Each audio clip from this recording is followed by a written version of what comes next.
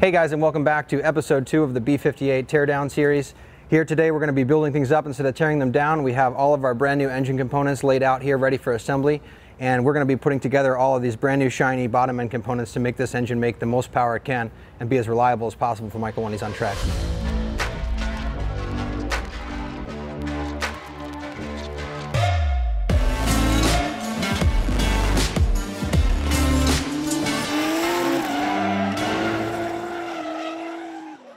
What I have laid out here for you is our new billet rod and piston assemblies, and we're going to be putting this together here before the engine block comes back from the machine shop, which is where it's at right now, so that we can save some time on the assembly process. So for those of you who are not familiar with this process, at this point in time you would have picked out what components you're going to be utilizing to assemble your motor, and we've already done that, right? So here we have Carrillo H-beam billet rods, much stronger than factory, and we're going to be using upgraded King coated engine bearing. Here I have a failed engine bearing from the motor that we disassembled, and we have a brand new bearing. We're also going to be using CP pistons. These are coated pistons. They have a thermal dispersion coating on the top, they have a skirt coating on the side, and they're much stronger. Their shape is different, they have a slightly different compression ratio, a couple different things that are going to factor into making this motor allow it to make the most power possible. Part of the thing that I can share with you as somebody who does this every day for a living is cleanliness is key, right? You want to keep a super clean workspace for yourself. You want to keep things very well organized. There's a lot of small parts. You've also likely invested a lot of money, and that's obviously a serious investment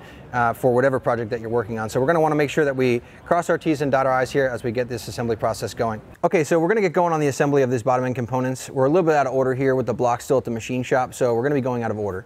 Normally what I would do with an engine build to start this process would be to file fit the piston rings to the bore, and which we're going to get into a little bit later when that block comes back. But for right now, we're going to skip ahead in the process, and we're going to start by assembling our pistons and rods. So here we have this beautiful CP forged piston and this beautiful Carrillo H-beam connecting rod, and we are going to make these two pieces one. And in order to do that, there's a few parts of the process that are involved.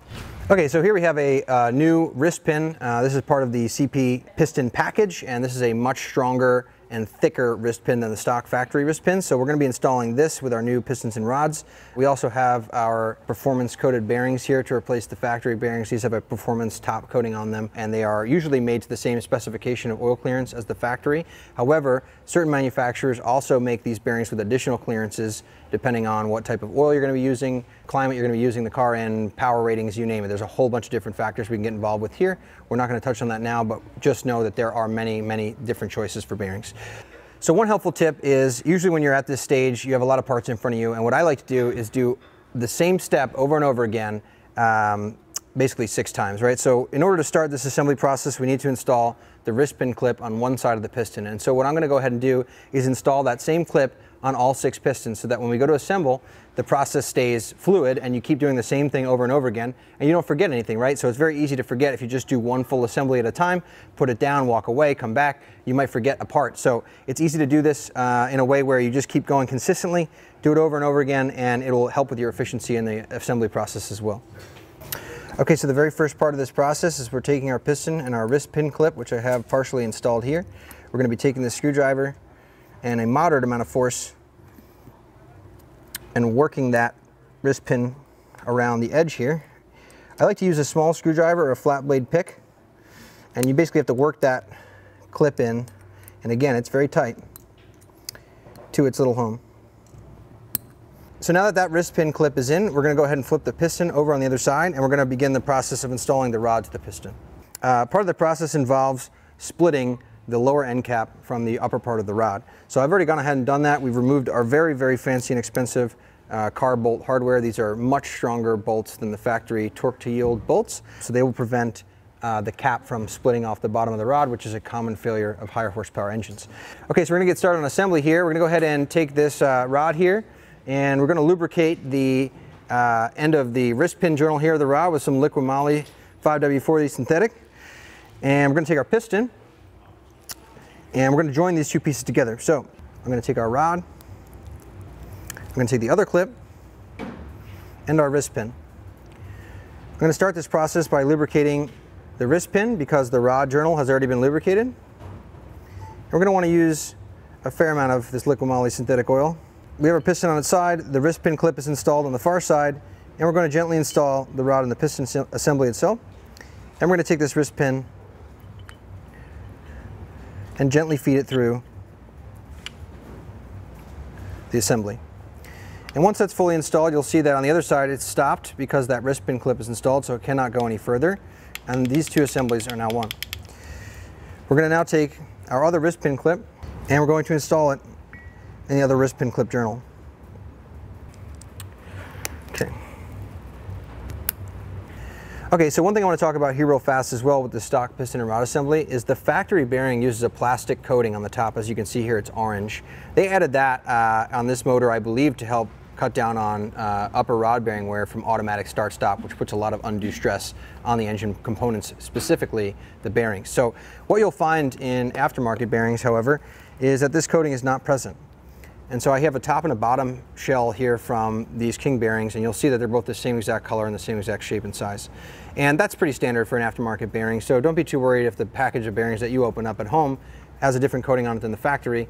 Obviously this is a different application. We're building a high performance version of this engine, and what we took apart was a street car engine. Okay, so at this point our piston and rod assembly are one, and now all we have left to do is install the bearings. So we have our two bearing shells here. We have our upper and lower. You can tell because the tabs have alignment locators on them. They're like these little tiny tabs on the side, and that'll usually go in only one way with the rod. So we're going to line that up there. Gently place that into the rod assembly. Okay, that's done. And our other side.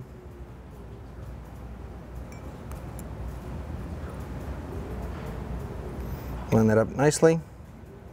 Press that in. And you want to make sure that the bearing shell edge aligns with the edge of the rod. And that'll usually happen kind of naturally on its own when you tighten everything up, but for the sake of assembly, it's important that that is aligned as well. And basically you take your two halves. This is what we'll sandwich over the journal of the crankshaft. We'll use a fair amount of assembly lubricant when we put these two parts together, but for now, I'm just going to put these two halves together, like so. Gently install the hardware, and put this completed assembly aside. Okay, and so now that this assembly is complete, we're going to rinse and repeat 5 more times, and after that, we're going to spend some time showing you how you install the delicate piston rings onto the piston ahead of installation at the lower end. All right guys, we were lucky enough to get the block back from the machine shop immediately, and here we are on to our next step, which is the piston rings. So Michael and I just took a few minutes to file fit these piston rings to the bore. I'm going to walk you through a little bit about that right now. Each piston has 3 rings on it. You have an upper compression ring that's usually made out of chrome. You have a second, they call a Napier style ring, which is a step ring. That's an oil scraper ring that has a unique profile on it that helps evacuate oil from the cylinder liners. And then you have the bottom oil control rings, which are made up of 3 separate pieces. You have your scraper and your 2 retainers.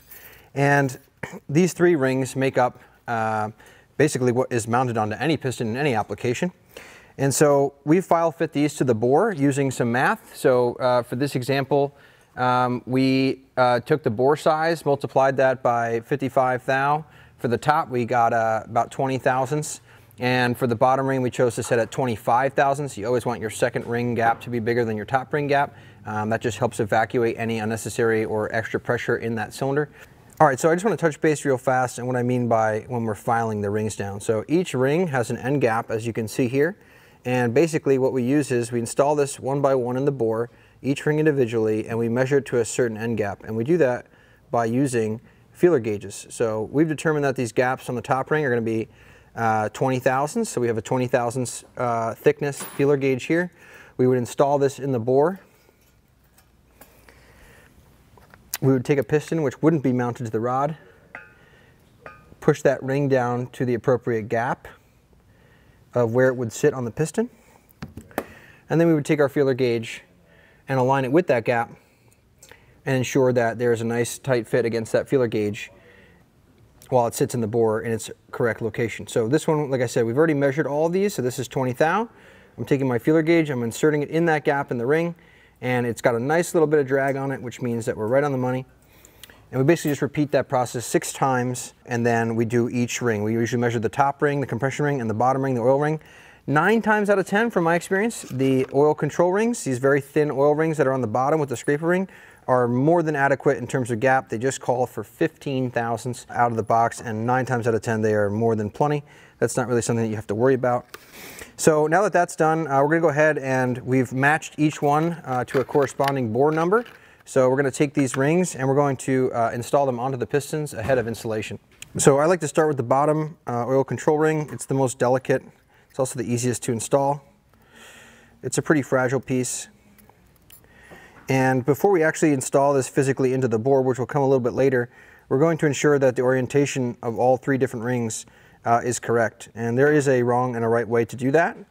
And so we will make sure that before we actually put these in the bore, that all of the ring end gaps are in the correct location ahead of installation, so that there isn't any chance of compression getting by from incorrect installation.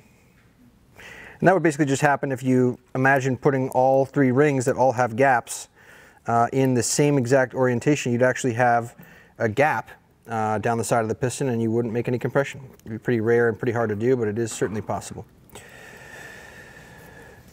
So we're going to go ahead and install this bottom ring first, which we've done. And then we'll be moving on to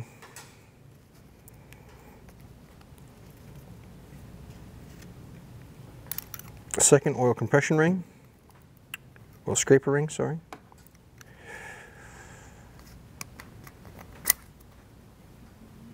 Again, a pretty delicate process here. One that takes a little bit of time to get the right feel for.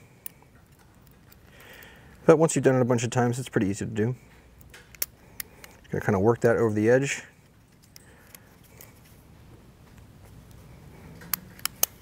Okay. So I got one more here for the bottom. Just taking a look around to make sure that I didn't do anything wrong. Never hurts to double check yourself, especially when you're assembling $4,000 worth of bottom end engine parts in a motor that's going to make 700 horsepower.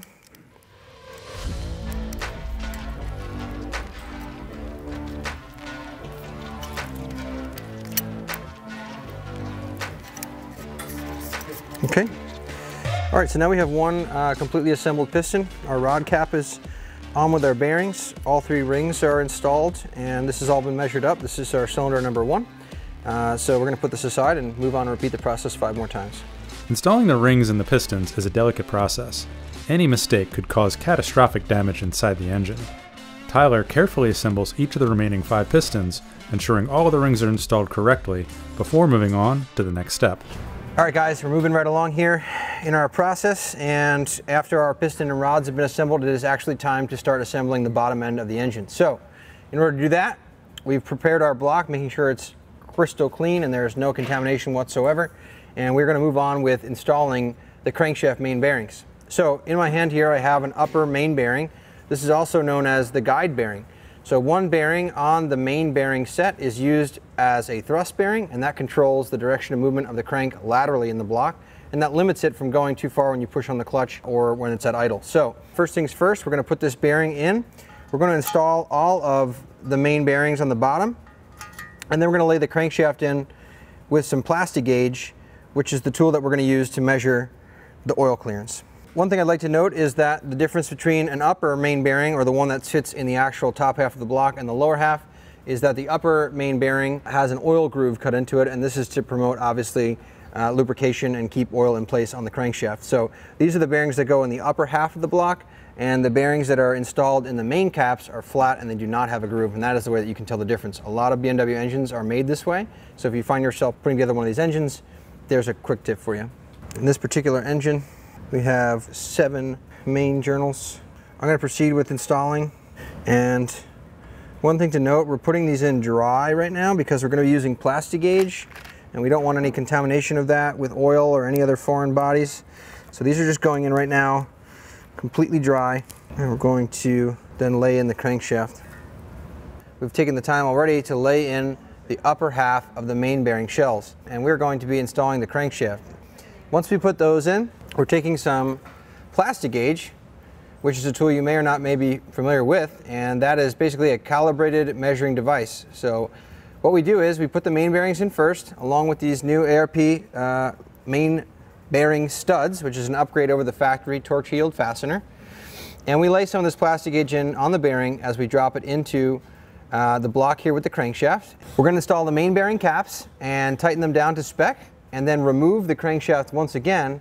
And when we do that, we can actually check the oil clearance of the main bearings thanks to this calibrated measuring device known as Plastigauge. So basically, the way that this works is it is a particular thickness, and as we tighten it down, the lesser the clearance, the wider the line will get. So basically, once we tighten everything down, we can take this Plastigauge measuring scale here, we lay it next to the Plastigauge that's been laid in the bore, and we can identify what the oil clearance is on the main bearings by using this little graph. So what I'm going to do now is I'm going to go ahead and install the main bearing caps. These are numbered. Also, should note, number 4 matches our thrust bearing. So as we can see, this bearing has sides to it as well. These caps have alignment tabs on them as well. We're making sure that we line them up with the tabs that are in the block. It can only be installed in one direction. So now that the caps are on, I'll take this new hardware. I'm going to use some ARP fastener lubricant. This is important to use when installing ARP style hardware, and that just ensures that we get the correct torque on the fastener after we install it.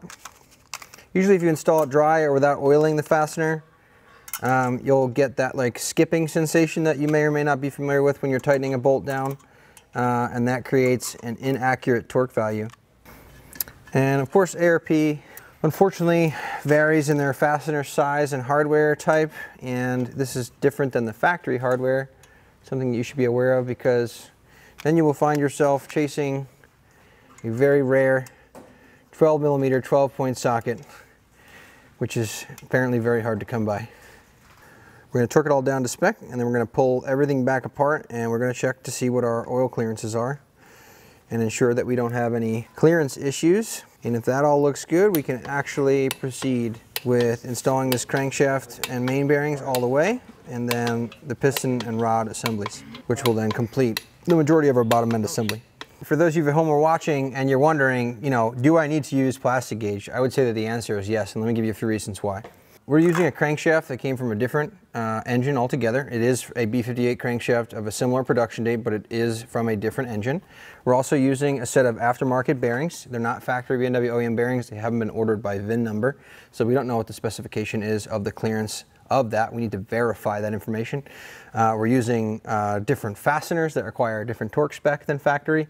So there are a lot of factors here at play, and a very simple process, which is, seems redundant because we're assembling something to take it back apart, but we definitely want to make sure our clearances are correct here on something like these main bearings, because if they weren't, we're going to find that the crankshaft either doesn't spin, or if it does run and it does spin and there isn't enough clearance for the oil to get in there at higher RPMs and higher loads, we're going to find that there isn't enough cushion for the pushing, and that crankshaft is going to seize up in no time. All right, so we've installed the crankshaft, and now we've taken it back out after torquing it down to specification, and we're using our Plastigauge here, which I'm going to show you how to do this, or what we're doing here up close and personal. And you can see that this has a few different measurements on it. So we basically just take this here and we line this up, and we can see that that line is basically as thick as the second one up, which is 2 thousandths of clearance. And that line pretty much matches consistently through all of the journals that we measured here. The majority of the clearances are at 2 thou. Basically, we're good to go. We're going to clean this Plastigauge off. Michael's lubricating the bearings, the Liquimoly engine assembly paste, and then we're going to put this crankshaft in, tighten everything up, and then we'll flip it over, get it on the stand so that we can install the pistons and rods. So you'll also see a lot of times when you put the caps on and you just snug them down, the crank won't turn that well. And then you tighten them down and it turns better. So the bores are actually oval, and then as it cranks down, that's when they become round. So having the torque set when they line bore the engine is really important. Otherwise, when you torque it down, it'll become oval, and that's when you have problems. All right, so now that we've got the crankshaft, main bearings installed, the crank is installed, and everything's torqued up to spec, we're gonna move on with some basic reassembly here. So we'll start off by installing the rear lower timing chain and cover, which we've sealed up with some specialty silicone, and just a couple other little accessories that we can put on the side of the block while we're waiting for some other processes to take place. And then we'll be able to get going with the piston and rod installation. All right, so we're getting ready to assemble the bottom end. The crank is in now, and we're going to put the pistons in. All we have is a universal piston ring compressor. We're which obviously you can tell is not completely round. It's some thin sheet metal that kind of wraps around it and squeezes the rings in place. So you got to be careful when you use these. As you're tapping it in, it's pretty easy for the piston to kind of get a little bit crooked, and especially the oil ring on the bottom. They're very thin, it can catch. You just hammer it in, you're going to bend that ring, and it's never going to be right. So we're also using the Liquimoly Classic, which is non-synthetic. We'll use this oil to start up in the first maybe 100 miles of driving, and then we'll put in synthetic oil, and that way the rings have a chance to seat. And the reason that we're doing that is that synthetic oil is so slippery that these rings actually will never wear in and seat properly into the bores of the cylinders. So you'll always have blow-by. So, so one thing that we're going to pay attention to here as well, most piston sheets will come with a instruction set that will tell you which position to orient the rings in. As I explained earlier in the video, we need to be careful to ensure that we don't have all of the ring sets perfectly with the gap aligned, otherwise it will not generate compression. The compression will just bypass the ring set. It'll go into the crankcase, and unfortunately there's really no way to spin that back around, so you'd be taking your motor back apart. So you want to make sure we offset the rings, the top and the second ring, 180 degrees out from one another before we install it in the bore, and they'll pretty much stay that way in that orientation, I think, for its entire life. Yep. And that'll prevent any blow-by or loss of compression. It's pretty easy to forget to do that right before you go to put the piston back in, so it's something I always make sure to double check before installation. The tip with this when installing the piston with one of these universal compressors is to go nice and easy and kind of work your way back and forth, left to right. You don't want to keep hitting it in the same spot because the piston can bind in the tool as you install it, and then it will break a ring, and all this will be for nothing. And anytime you're installing the pistons, you want to make sure that if you feel any extra resistance as it's going down, that means something's wrong. So stop, pull it back out, check it, make sure nothing's hanging up. We have cylinders 1 and 6 installed now in the bores. We're going to install and tighten the rod caps, and then those 2 cylinders will be done. We'll rotate the engine over to the next pair, and so on and so forth. Ty and Mike install the remaining pistons in the respective pairs, torquing each rod cap to spec as they move along. It's a relatively slow process, ensuring each bolt is tightened enough at the right stage. Once the final torque is set, the guys move to install the oiling system. All right, so the oil pump's all back together, basically disassembled the entire thing. So it does have a screen in here, and in the screen we had quite a bit of the bigger metal debris. So we got all that out of there, cleaned the screen out, but obviously these holes are fairly large, so a lot of small debris got into the oil pump. So we wanted to take that all that debris out of there, got it apart, cleaned it all out, and something else we did was the back half of this oil pump is actually a vacuum pump. So the brake booster, to have the power assist brakes, doesn't work off the intake manifold, drawing vacuum. I think because it's a turbo car, they wanted to try to make it more consistent. Instead of putting a check valve in that hose, they built a vacuum pump into the oil pump, but we don't run a brake booster. So we took that, basically disassembled that and left that apart. So this is just a hollow, basically back half of the oil pump is now just, it doesn't do anything. This is all cleaned up and ready to go. So we're gonna put this thing back on. I've also already filled it with oil and rotated a bit, so that way when we do a startup, it'll be able to create a lot of vacuum, draw the oil up, and get oil pressure quickly. All right, so basically you're looking at a complete bottom end here. Oil pan, oil pump drive, all that stuff's on, timing chains in the back are installed. All 6 pistons and rods are installed and torqued. Michael's threading in the front crank pulley bolts here. We're gonna spin this thing over by hand here real quick, just to make sure everything feels the way that it should. So basically when you spin a motor over after you've done all this kind of work to it, spin this nice and easy. And I'm using 2 fingers here. Make sure nothing feels like it's binding. Everything is looking good. Keep going. What do you think, Mike? She gonna be a runner? Looks good to me. All right. I think that feels pretty good. We're gonna leave the pistons kind of at a midway position for when we install the head. We don't impact any valves. Okay, so we installed the head gasket, and we've got the cylinder head all cleaned up. We prepped the surface, removed all the old gasket material. We just installed the ARP625 head studs in place. Michael's laying in the head bolt washers, and then we're gonna be torquing this head up, and pretty much after that's done, we gotta run the timing chains, bolt on the external accessories, and maybe put it back in the car tomorrow. The cylinder head assembly is an extremely important piece, as it carries the valves and camshafts that let air in and out of the engine. Torquing the head to the block is another involved process that requires each nut to be torqued in a specific sequence multiple times for a proper head gasket seal. It's a massive step in the rebuild process and is the last one before Ty and Mike can set the engine timing. Early the next morning. All right, well, we put in a lot of time yesterday. Yeah. We're almost back together now. We got a few things to finish up. We got to do the timing, right? Yeah, I got to finish up the timing. You can keep going on the accessories on the outside, so I'll handle that and keep putting this thing back up together and hopefully get it ready for you to put it back in the car shortly. Sounds good. Okay, so right now what I'm doing is I'm finding top dead center using a dial indicator, which is different than obviously the factory method. It's a little more accurate. Normally we would be slipping the pin that comes in the timing tool set into the flywheel, but because this car and this engine have an aftermarket flywheel assembly and right now it's on an engine stand, this is just another way to do this. So basically it's just a perfectly level bridge with a dial indicator. We're using a small extension, and basically what happens is we just like keep spinning the motor over until that gauge zeroes out, and once we get that 0 point, the gauge will go from one direction to the other. That's when we basically understand that the travel of the engine has stopped, and we find a 0 point by taking an average of the two values, and then we set it at TDC.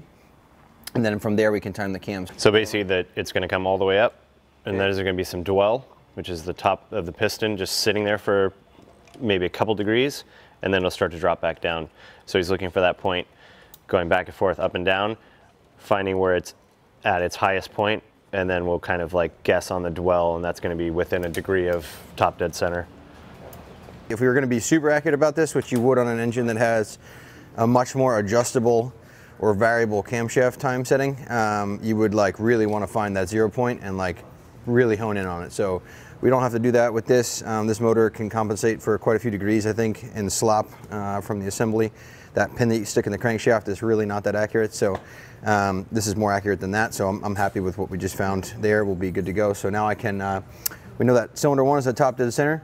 We have our cam jig installed, so we're going to lock the Vanos units in place, tighten everything up, the motor's timed, that's it. Now that they've completed all the major work, just the last few pieces of the puzzle remain. Ancillaries like the power steering pump, alternator, and oil filter housing need to be bolted on, and then the rebuilt B58 will be ready to reunite with the 340i. All right, so we're almost done. Basically, one of the last things to do is put the valve cover on. We're gonna get that on there, get the engine wiring harness on, and then we can take it off the engine stand, get it on the hoist, get the clutch bell housing on it. We can drop this thing in the car. So on the top of the engine here, from the factory, is a high pressure fuel pump. And underneath here on the camshaft, there's actually another cam lobe that's pushing the high pressure fuel pump back and forth, bumping up the pressure to, I don't know, what is it, 10? Or it's maybe like it's like 2,500 PSI. Okay, so a lot of bar. Yep. Yep. 30 bar. So this is a block off plate because we don't run the direct fuel injection anymore. We run port injection just for basically simplification. Also the factory fuel system is not, doesn't flow nearly enough fuel for this kind of power. Yeah, you're limited by the injector size with direct injection. Probably also worth noting too, in terms of things that you've removed from this motor, are also the Valvetronic system, which if you're interested in knowing how that works, you can look up online. There's a lot of videos you can check out about how BMW Valvetronic system works. This has been locked out because he's running Motec. So the intake valve lift is completely open to a maximum percentage, and then he controls the throttle again now just with a regular throttle butterfly. Yeah, it's a pretty cool system, very complex, but kind of is a street car situation, yeah, right? For good mileage and response yeah, at very low RPM. Yeah, it's more of an efficiency thing, but I think the best way I can sum up like what he's done here is he's taken a very, very complex engine and made it run a lot simpler, like a lot of you are used to, and it makes it a lot easier to diagnose at the track. You have to carry a lot less parts with you. All the stuff is more readily available. You're not using anything specialty, so he's basically dumbed down a very, very complicated intake and fuel system, which is definitely helpful when you're at the track. Yeah, and you know, we're not looking for efficiency. Yeah, idle to 2,500 RPM efficiency or response. We're always above that. Just wide open throttle, baby. It's kind of like a big lift cam in a race motor at this point. All right, well, we got this engine completely assembled. All the accessories are on it, and we're ready to put it on the cherry picker, put the bell housing, clutch, transmission on, pop this thing in the car. But Tyler has to go back to work, and work on some more BMW engines. That's right. Right, day to day. Thank you so much for coming down and helping us out with this. I learned a lot about the engine. Yeah. And yeah, can't wait to get this thing in and get it running. It's been my pleasure, and I'm glad I could help you guys out, lend you guys a hand. This was a cool experience for me. Being able to knock this out in a 24-hour period was pretty, less than actually. Yeah, exactly. From tear down to rebuild, that's pretty cool. And I'm sure you guys have it more than squared away getting this thing back in the car, and hopefully I'll see you tomorrow to help you guys shred this thing. Appreciate it, man. All right, yeah. All right, thank you. Thanks, guys.